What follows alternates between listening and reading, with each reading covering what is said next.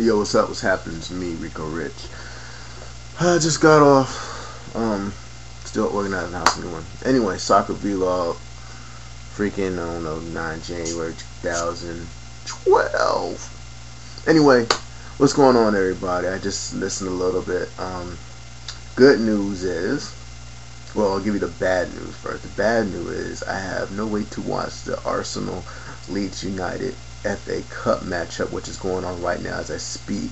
But luckily for me, I'm on the internet and listening to the, I guess you could say, the indirect highlights through TalkSport. And to my understanding, Thierry Henry had just came in and scored within the first couple minutes as he came in or whatever.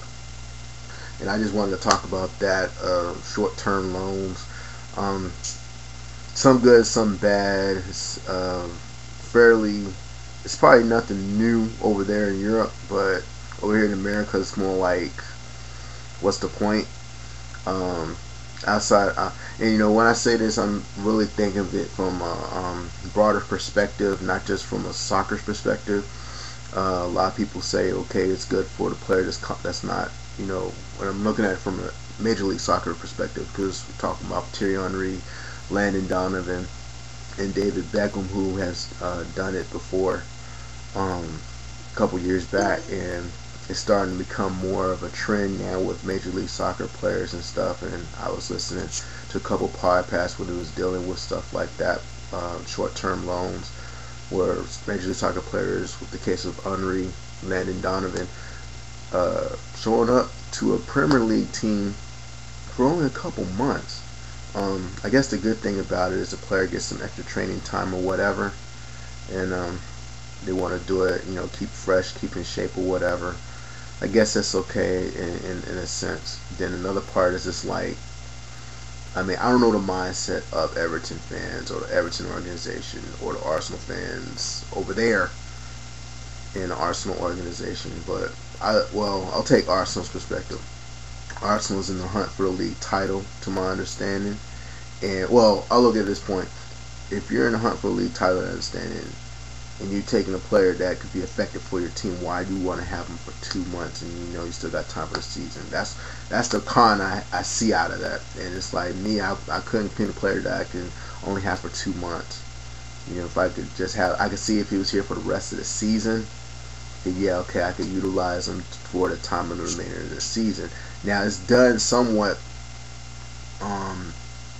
I ain't gonna say the same, but a little similar circumstances here in the United States with, especially in the NBA, you might have a mid-season trade where a team is missing a piece that can get them to the playoffs. Actually, Carmelo Anthony trade is a good example. The Denver Nuggets traded Carmelo Anthony, the Knicks traded some players, and both got some good deals out of it. The Knicks made a decent playoff run. The Nuggets did a decent playoff run, and everybody's happy. It wasn't like Nuggets say, okay, we're going to send you to New York for a couple months to see how you like it or whatever. No, it doesn't work that way. So it's like with the short-term loan thing. Personally, me, I'm not a big fan of it, but I see the good and the bad out of it anyway. I remember when David Beckham started doing it, when he went to AC Milan, a lot of LA Galaxy fans were like flipping because he thought it was disloyal and stuff. And like I said, the good and bad, his situation, I think he really wanted to leave at that particular time. He was just trying to find a way out. And I still like that. But at the same time, the mentality, I think it's also a culture thing too. Soccer players are not used to American sports customs, where our sports here in the States are not like soccer, where it's damn near all year long. Most of our sports are no more than 6-8 months season long. I think baseball is traditionally about 8 months, usually anywhere from April all the way through November. Yeah, pretty much. And football season is fairly short compared. Basketball season, same thing. But it's culturally, it's just we're not used to having one sport being played all year long.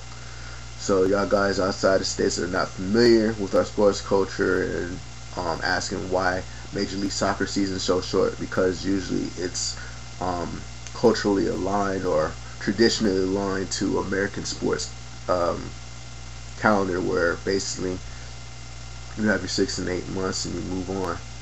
So that's another debate, I guess, or not a debate. So I guess that's another comment I'll touch more deep on to way how Major League Soccer does their season in comparison to other leagues around the world. Whether or not should a Major League Soccer even bother to trend with the rest of the world. And I hate saying the rest of the world because really it's not really the rest of the world. It's really Europe, you know. And y'all can debate with me about that all you want. But yeah. Anyway, what else I got? Oh yeah. Recently, I'm not gonna go too much into it, but I'm kind of broadened up a little bit.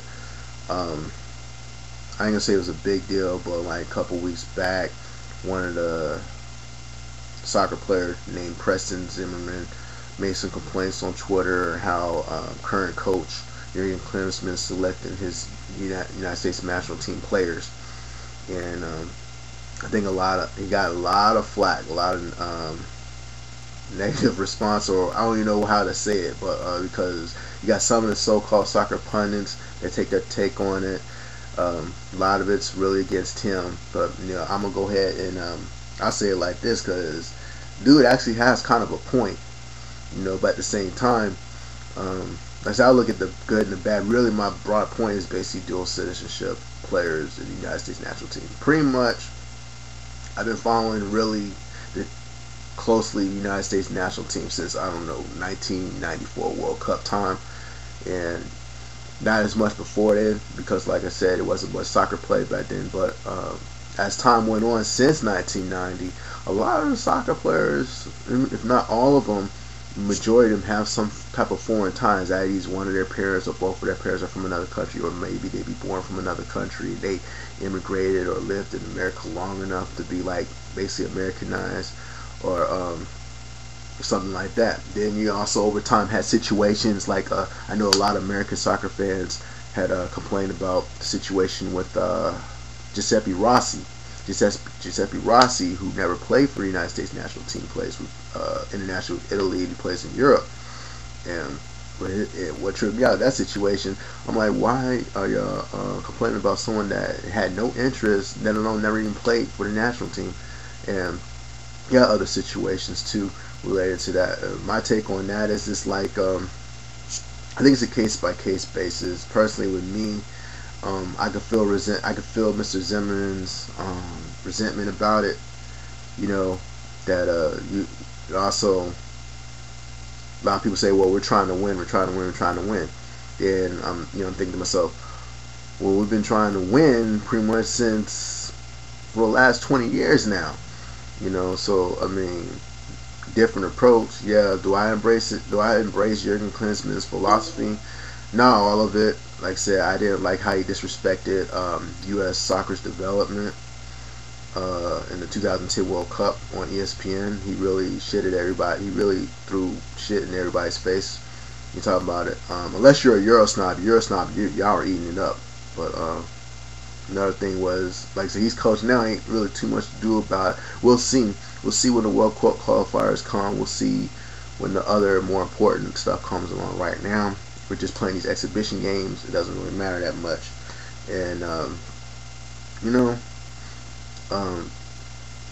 Jurgen Klinsmann still has a lot to prove. If he feels he has to go to Germany to do that, it's a wait and see. You know, there's some guys that are pretty good. Jermaine Jones, you know, he's good in his own right. And got this Chandler dude, a couple other guys from Germany that he's looking at. We'll see. And I don't know. We'll see. And we'll go ahead and cut this short for now. I'm gonna do a part 2 since I still got more to say. So stay tuned.